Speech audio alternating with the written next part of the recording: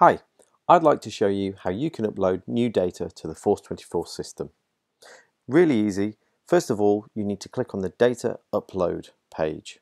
This will open this page here, where I can see all of my existing data upload jobs. On this page, we'll be able to see the name of the file, we'll be able to see the number of contacts, the job ID, the number of error records, and the unique import key.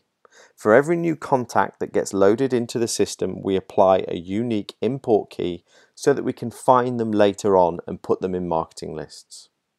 If my job is completed without any errors, I'll get a green icon like this.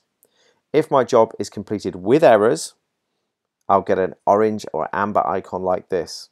I'm able to download the error records and it will show me which records, 29 out of 39,000 in this instance, which error records caused the problem and what the reason was. Okay, so how do we start? Well, first things first, I click the plus button here and it allows me to select a .xlsx file. That is the latest version of Microsoft Excel files. You cannot upload CSVs, you must save CSVs as a .xlsx file first. So I select my XLSX file and I click open, or I can drag it and drop it onto the target. And what will happen is the first job, the system will try and read the column headings in your file and try and match it to a previous instance of where you've uploaded a spreadsheet similar. And so this warning comes up to say that we tried to automatically map columns found in the file for you. Please check that everything is okay. So we've mapped company name in the file to company name in the Force24 system. If I don't believe that's correct, I can alter that by selecting a different option. Or I can select to do not map this file. Sometimes we upload an XLS file which has got lots of information in it and we just don't need it. All we need is the core contact information. If there are any fields that I do not need to map, I simply click do not map. Okay. I go through and I map my fields accordingly. Okay. Now then, what you find is sometimes you start to get data from the same location as I have in this instance. So when I go and I build a map like this, I can click this create and upload, which means that if I come back with the same spreadsheet later on with different contacts, I don't have to remap, I don't have to run through this process of mapping everything. I can just select the map from my drop-down list and then it will automatically apply the values.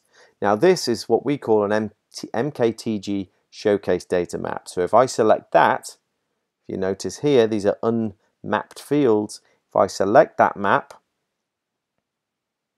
the system remembers where to map those fields to. Okay, so I can at this point select a marketing list for my new contacts to be added to, or I can leave it blank and I can use the import key that I showed you just a moment ago to find them in a second.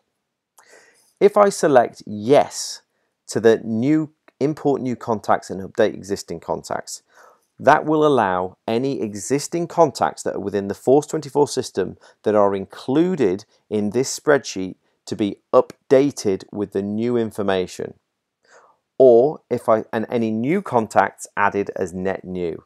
If I click no, the system will ignore existing contacts and not update them with this information, just simply create new contacts. Since duplicates are not allowed within the system, it won't allow duplicates to exist. Okay, I'm now ready. I can click upload. If I've had to change the data map, I can overwrite and upload the data map settings, or I can create a new data map using the create and upload. I'm happy with my data map settings, so I'm just going to use the upload function. Success! The data is now being uploaded. The system has now placed the data into a queue and it's preliminary provided me the import key. I can cancel the job or I can let it roll. When we upload data into the Force24 system, what it's doing is it's checking to see whether the contacts that you've actually provided firstly exist. Then it's checking the contacts to ensure that they do not exist on any of our suppression lists, and it's a safe contact to import. So when we import them, we're also doing a DNS lookup. We're checking to see whether the email address has the correct DNS settings applied to the top level domain. We're basically making sure that your mailing profile remains as optimal condition as possible. If I wish, I can hit refresh, and I can see that's now completed. I can see that that file had 358 live contacts. The job ID was 11491. I can now see the contacts that have been uploaded by clicking the import key here. Now, don't worry if when I first click the import key, 0 contacts are found, because the system, you're waiting for the system to update the last contact search refresh date, which has now passed, which is excellent. 358 contacts to now upload. If you arrive here and it says 0, simply give it a moment or so, let it update, click filter again a couple of times, and there your contacts will be. I'd like to add these contacts now to a marketing list by using the Add to Marketing List function at the bottom of the results. I can either type in the name of a new marketing list, or I can select the name of an existing marketing list.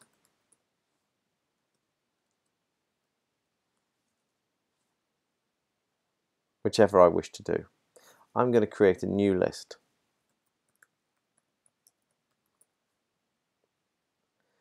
To move the contacts from here into the list, simply click the Auto Distribute function and click Confirm. Marketing list creation has now been completed. If I now come to the Your Data page, you'll see that my marketing list has been created. The background processing is designed to handle hundreds and hundreds of thousands of contacts. What that means is the 300 or so contacts that we've just put into the system now have gone into a queue. That queue is now going to process each of those contacts and place them in this list. So if you want to keep an eye on progress, you can either click the Task Manager option at the top here, which will show you how that job is progressing, or you can leave it and just hit refresh and you'll start to see the numbers increasing. In this instance, not yet. Just take a moment or so. If you have any problems or any questions with how to use the data upload process, please contact your account manager.